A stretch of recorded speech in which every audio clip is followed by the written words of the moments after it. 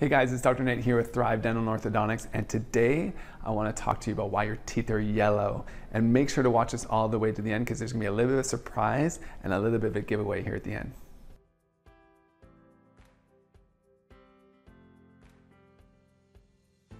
Alright guys, so I want to talk to you today about different types of staining. So what I'm going to do is I'm going to talk to you about the different types. So we have extrinsic stains versus intrinsic stains. So extrinsic stains are something that happens on the outside of the tooth, and intrinsic is on the inside. So say we have our tooth here. On the outside of the tooth, we have something called enamel, and that's actually really hard, tough part of the tooth, and it's actually the toughest part or the toughest structure we have in our body. And then you have dentin on the inside of the tooth, and that's obviously less strong than enamel. And that kind of has more of like a yellowish hue to it. Whereas enamel, the outer surface of your teeth, is more like a whitish or translucent kind of color. So those are the two types of staining. So let's talk about extrinsic stains. That's the easiest one for most people because that's the most common.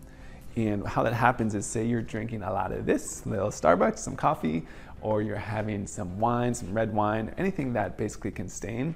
I always say if it can stain your clothes, it can stain your teeth, but any of those type of beverages or food, that is going to stain your teeth. And the worst type you can have is something that is acidic, because what happens is that acid kind of erodes away the surface of the tooth, and then you have these colors that kind of come on and they can latch on a little bit better.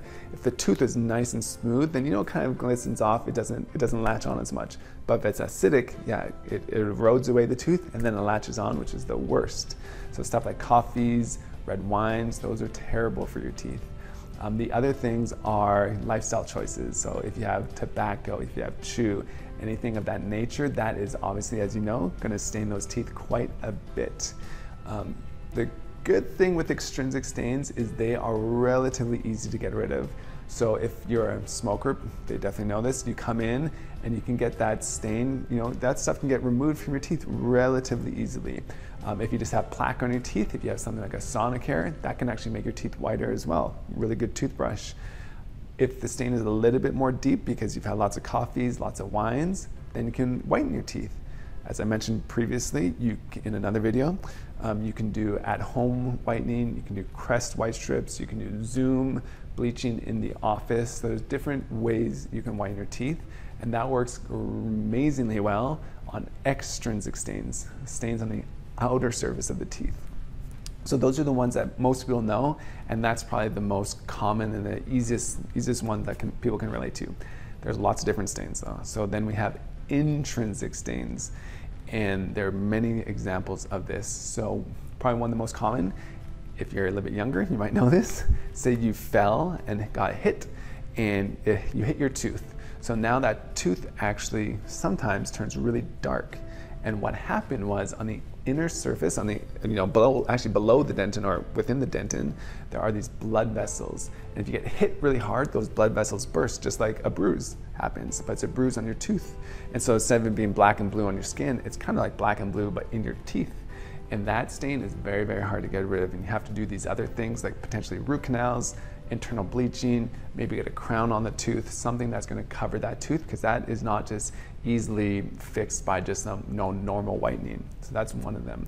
You might have some developmental issues. So some people have melogenesis imperfecta, some other diseases that cause the teeth just to not develop properly, and they're going to be really yellow and brittle.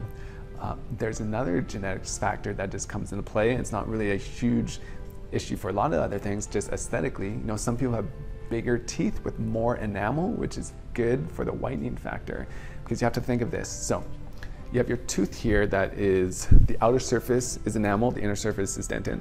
That outer surface is clear or white, and the inner surface is yellow. So if that enamel is really thin, then what's going to happen is that natural yellowness of the dentin is going to shine through. So people who have really small teeth or really small enamel are going to have just more yellow teeth, because that natural color, that natural yellowness of that dentin is shining through. And the same thing, not so easy to fix. That also comes with age.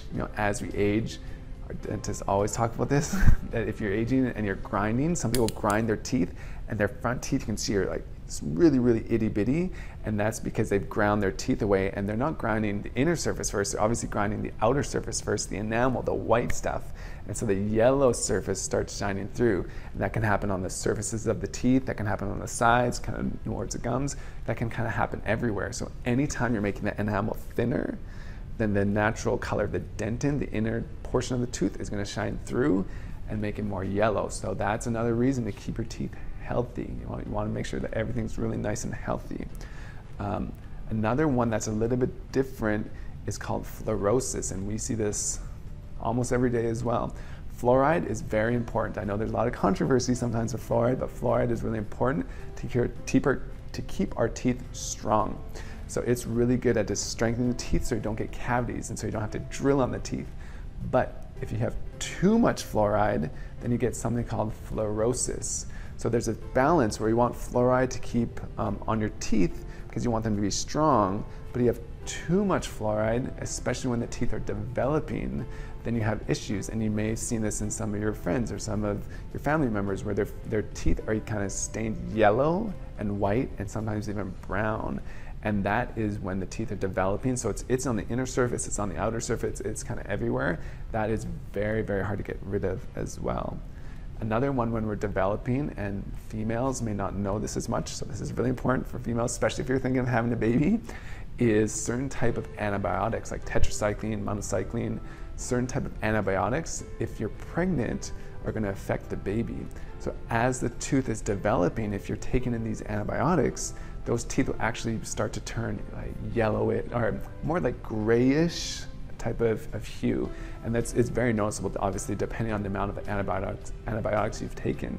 So if you're taking it and the baby's developing and the teeth are developing in the womb, or if for some reason the baby has to take it from the ages of 0 to maybe say ages of 6, those teeth are going to have grayness on them. And that's just because the antibiotics actually get into the teeth as they're growing, so they have these grayness on them. So let's talk a little bit about the differences on how we're going to fix that. So remember, we have the extrinsic stains and the intrinsic stains. The extrinsic, relatively easy to fix. We talked about getting your cleaning, making sure the teeth are looking good with getting all the plaque off the teeth with the Sonicare, making sure that, maybe fill any cavities if there's any staining on any of the teeth because of that. If it gets really deep, we can start thinking about whitening. Those are relatively easy, non-invasive, easy stuff.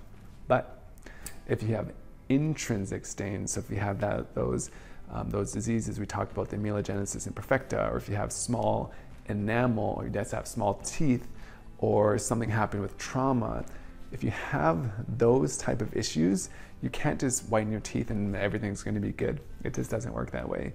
You're going to need to do something different. You can either do veneers potentially or crowns, and that's a whole other video. And a lot of people don't know the differences, but let me just go through veneers. What veneers basically are is, say this tooth has really small enamel, or it's cracked, or it's small, or something of that nature. We want to put something on it to make it look bigger and brighter and more beautiful. And so what you'll do is you'll put kind of like a porcelain covering on the tooth, and that's going to make it look pretty. And so that yellowness or that jaggedness of that tooth won't shine through. So that's a veneer. You're basically just putting some porcelain on the tooth to make it look pretty. So with intrinsic stains, you definitely need to do something more invasive, like we mentioned. It's going to be crowns, it's going to be veneers, it's going to be maybe some sort of composite buildup, something along those natures to make the tooth look a little bit better. So those are the different reasons that you have staining, the two different types, how you can cure them. But just remember, though we can cure them later, prevention is still the best thing. So if you're going to have your coffees, if you're going to have your wines, if you're going to have anything that can stain your teeth, try your best to, if you have your coffee, try to drink it through with a straw. If you're gonna have something that's really staining, some sort of food that's really staining, I would, after I'm eating, and I do this all the time, after I'm eating, rinse with water. It might feel a little funny at the start, but rinsing with water can just prevent those different stains from sticking onto your teeth and kind of washing away. So yeah, we can fix things later. If it's intrinsic, it gets a little harder. But if it's those extrinsic stains, just prevention is the easiest way to fix these different things. Hey guys, thank you for watching so much. Make sure to mention this code here at the bottom when you're booking for a new patient appointment at any one of our offices. That goes for Thrive Dental, that goes for Breckenridge Dental, that goes for Oak Brook Dental. And if you mention this code, you will get a free Sonicare toothbrush. And that's just for us to show our appreciation to you for watching and supporting us. All right, guys, thank you so much.